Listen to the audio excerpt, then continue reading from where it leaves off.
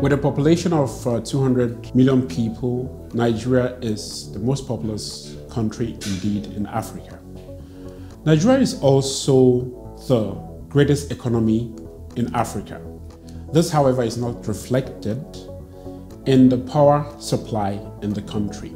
So 200 million people rely on about 4 gigawatts supplied electricity from the grid. It is a well-known fact that Nigeria has very significant potential in renewable energies. Solar, hydro, a potential that's already been tapped but not yet fully reached the scale of opportunities that lie there.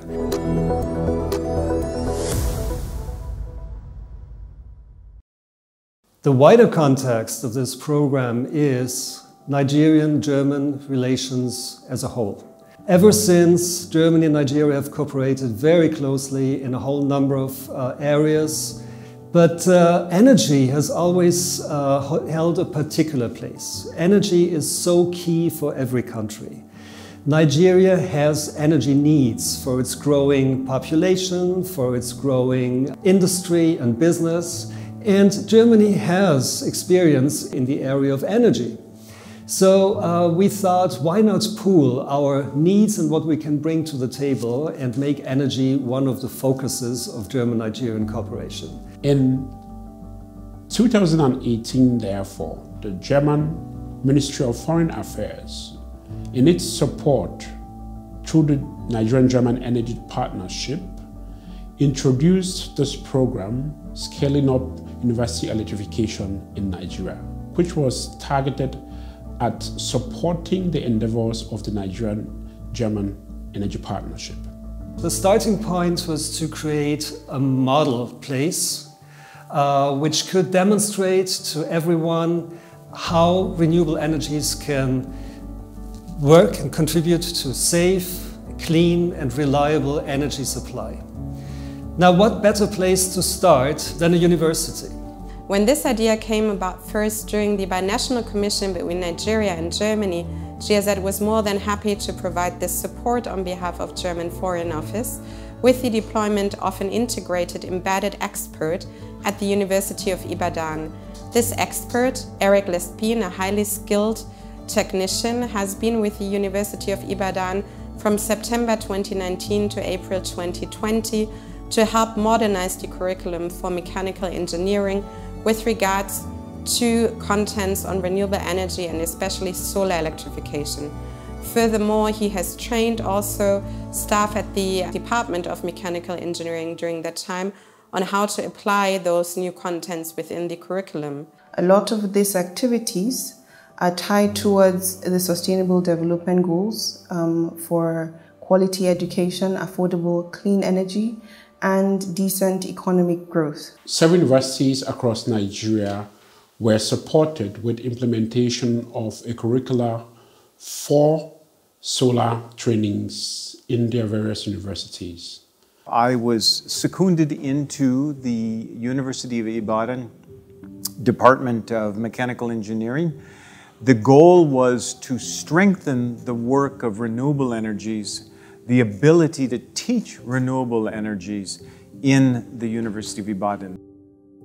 The university education in general is that it struggles to have relevance for those who are working in the field. But the fact is that the education is often highly theoretical and it doesn't necessarily apply to real-life settings. Yeah, the training is such a wonderful training. It's a life changer to me, because after that training, I'm more relevant now in my department towards conducting my primary assignments. Before we went for that training, it was actually, there was no practical training. So it was so difficult for me to be relating well with the class most time when what I studied in the class, in the textbook and everything. The posting has the potential not just simply to provide a certain segment of education, but to change the nature of that education away from a theoretical base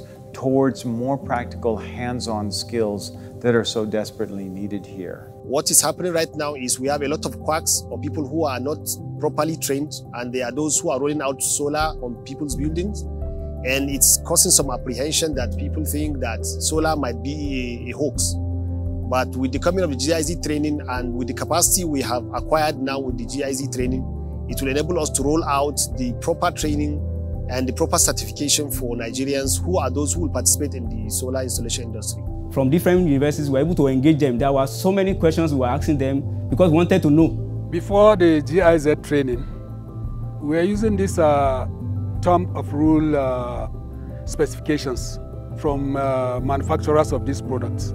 I didn't know that we have this load meter that you can attach to a house to measure the actual output from that house. I was able to incorporate some things into my research work. The last project topic I gave out were mostly solar energy-based projects because it opened me up to so many things I didn't know before that training. The assignment itself was actually a wonderful opportunity to expose not just the instructors and professors, but many students to renewable energies. It's been a tremendous learning experience. I've been empowered with the various skills I need to be able to set up solar panels and fix ones that might have any problem. I have developed troubleshooting skills as a result of this training, and yes, my life has been really transformed, and I have a renewed passion for sustainability, especially in engineering. As a result of GIZ projects for our university, we were able to set up a green energy club for the students when Mr. Lessing came. So then he used to have sessions with them every week, almost 10 weeks of class activities before we went to 6 weeks of practical sessions. During that time, they were able to revamp a solar power system at the Abu Salami and Abubakar Hall. That solar power system has been done for some years.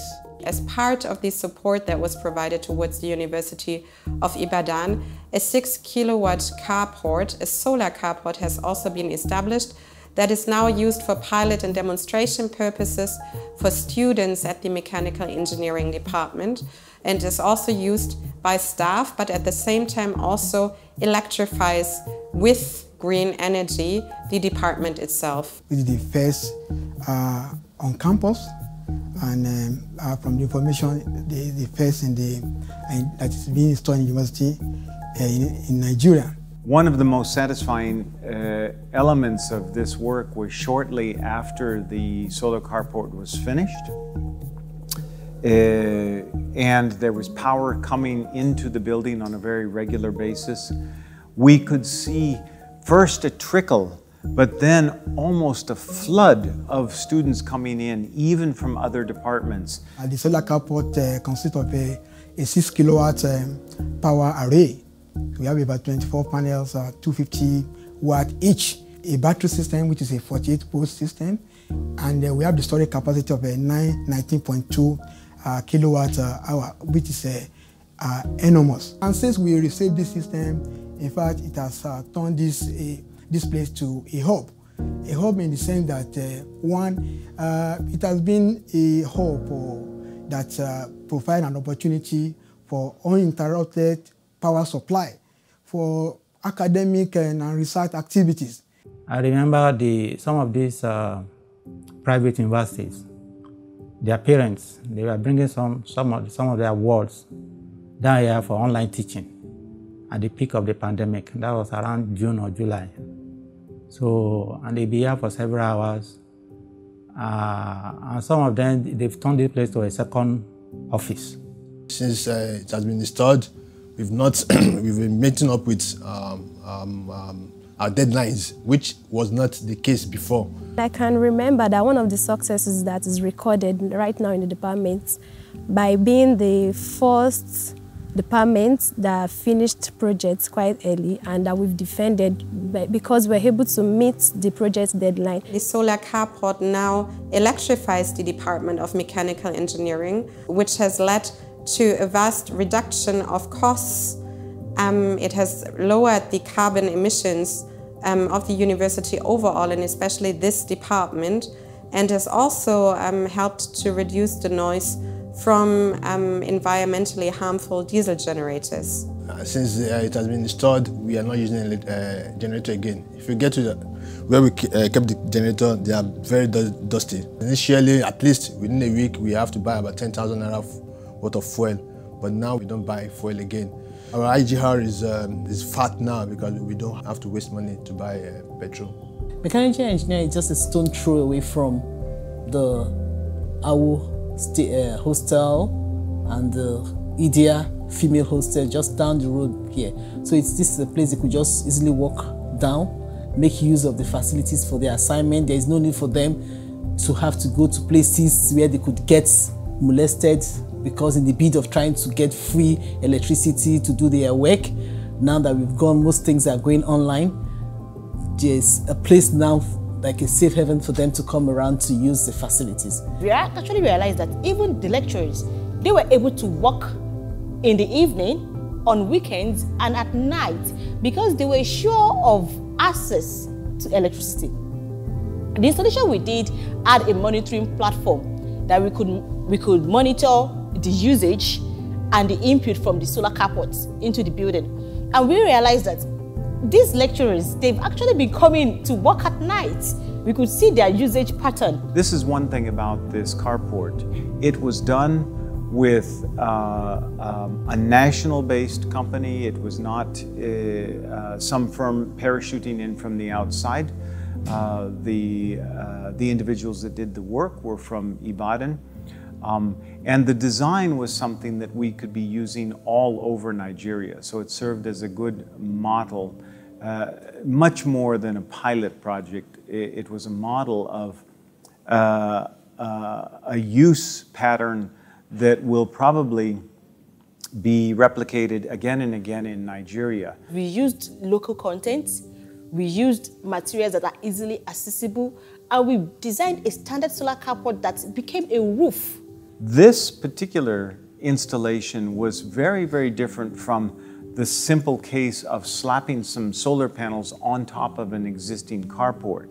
Rather, the carport was made in such a way that the panels themselves incorporated the roof. This project has actually opened up more opportunities for women, because now women seeing me doing this project, getting involved in this project, the hands-on, the technical designs, everything, see me, make them to see that they too can emulate, and it also proves to them that being a woman doesn't stop you from being a technical woman, from being in a technical field.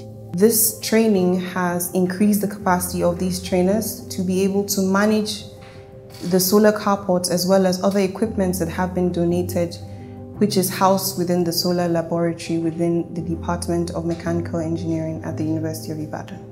What this work under this assignment enabled was, first, the setting up of a solar laboratory, and a solar laboratory that I would characterize as a living laboratory. They actually went again to provide a solar lab, which has been very useful for us, because most of the time, you have been a research-based institution. We actually use that to do a lot of researches for our students. GIZ has helped to open up the minds of Nigerians and introduce more people to the benefits of having renewable energy systems to do with solar and the micro hydro, wind turbines and the likes. With this training, at least 10 of my students are now professional solar PV installers. It's on that training that I learned how to design. So I'm now a mini grid designer. This GIZ project is helping me as an engineering student to get ready for tomorrow's market. We're very happy and very proud that this particularly important area, the provision of clean, reliable and affordable energy to present and future generations of Nigerians, has become one of the mainstays of our bilateral relations.